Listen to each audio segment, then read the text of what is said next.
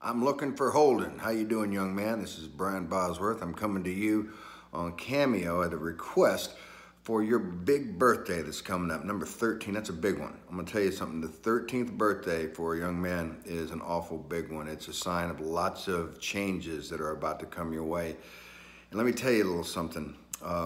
Those changes will cement the foundation of the young man that you will gracefully become if you are a very humble young man and a man that listens and a man that has great compassion and a lot of desire and competitiveness and just sheer passion.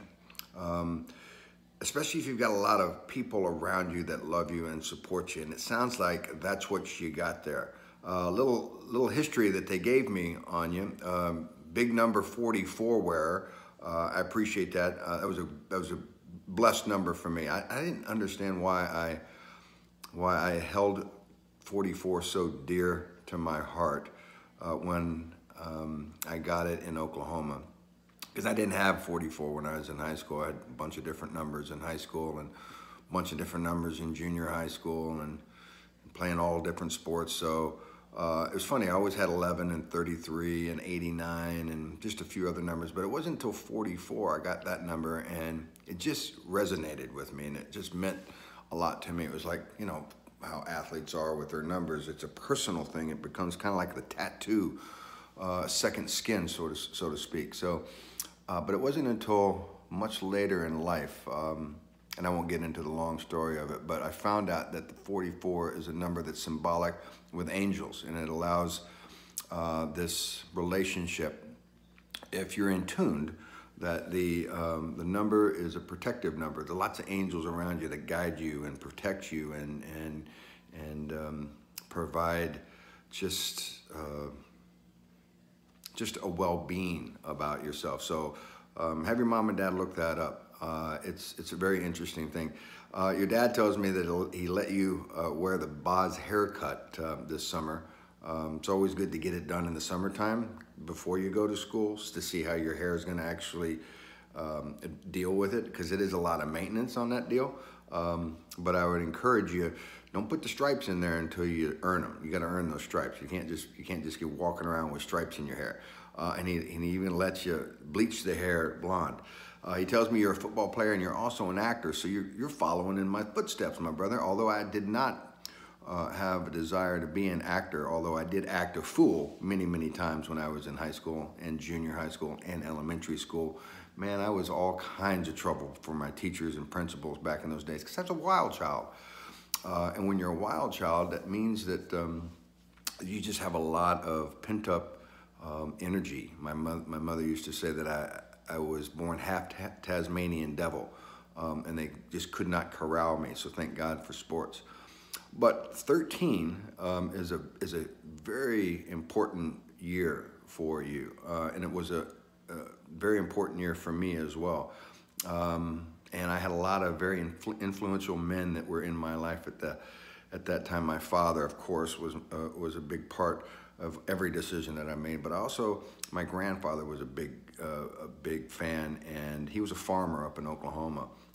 But he could never see me play, but he wanted to see me play. And I remember when I was a young kid going to the farm every single summer from the time I was 6 years old to the time I was 13, that you know, he would say, hey, you know, if you're ever good enough, maybe you could play for the school down the street. And that little school down the street happened to be the University of Oklahoma. So that's when I fell in love with Oklahoma and started to watch Coach Switzer and watch the team and, you know, just fall in love with the whole program and the culture. And being that I was born in Oklahoma, I just had a heavy desire to go back home. But I promised him that I would do that, and he would promise me that he would come watch me play. Well, unfortunately, he passed away in my 13th year. But I held dear to that promise. Now, I said that I had a lot of Tasmanian devil in me. Part of why I'm telling you that 13 is a very important year for you is, I'll give you a little bit of advice.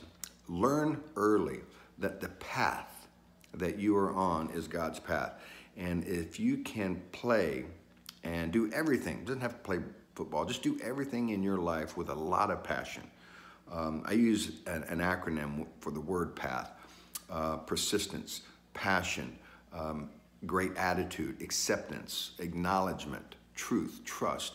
But the most important part about being on your path and the relationship that the man upstairs has provided for you and this blessings that he's given you is to be humble while you're on that path and do it with great honor. And when you do that, you have a sense of pride that goes along with it. Now, I didn't have a lot of that at an early age, only because I just didn't have that one male figure in my life that, not to say he put the hammer down, because my father put the hammer down a lot, but tempered the hammer with love. And it sounds to me like you got a lot of love in your family. And brother, that love in your family is a big ingredient to becoming just a graceful young man as you grow up.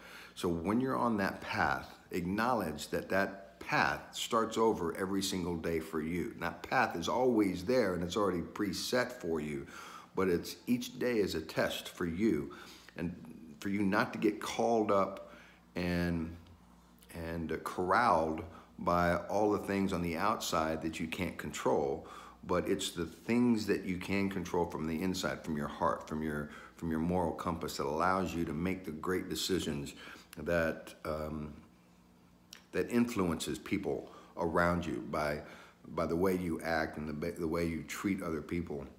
It's just it's a great seed layer that allows people to want to be around you. I know it took me until I'm 48 years old to learn that. I wish I had learned it back when I was young, but like I said, I didn't have a lot of people in my life at that time that were faith-based people. And when I use faith, another acronym I like to use is faith, follow all in to him. And if you do that on a daily basis, when you establish that relationship with our Savior Jesus Christ, it allows you to understand that the bigger picture is not the small things that you do on the football field or as an actor. It's the greater glory of the presence and the present of the gift that he has given you. And then in honoring and humbling yourself of being very thankful and grateful for those things that he's bestowed upon you. So I know I'm throwing a lot at you, brother, but keep this in mind.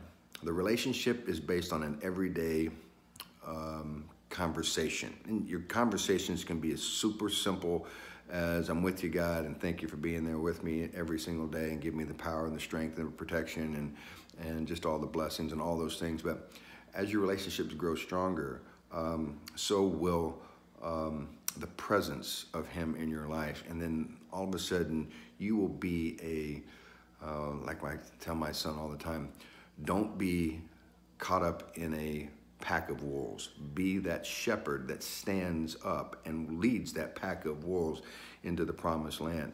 So by doing that, you become a leader of men. And learn it at an early age, you know, and at 13 years old, brother, that is the best time to learn it, because you got all the gifts that you could possibly have. And there'll be some challenges along the way. You'll get injured. There'll be some downfalls. There'll be some disappointing days. But all those days, as long as you give them all to him, he will allow and find a way for you to find the path that he has set for you as easily as you can get through it. Life is not easy, but by surrounding yourself with a number of people that love and respect you and support you, you're going to find out that life is full of nothing but joy and glory and happiness and peace. So, brother, have a great, great 13th birthday. I know you're a big Sooner fan, so Boomer, don't worry so much about the outside.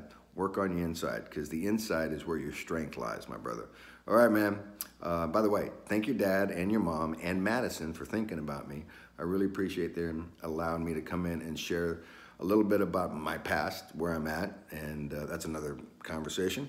But more importantly, you just enjoy your 13th birthday with all your family and your friends and your loved ones, and let's somewhere down the road, I'm sure we'll cross paths, or we'll see how it turns out. But I have strong faith that you're going to be in a good place, my bro. All right, man. Happy birthday. Peace out. God bless you. Bye.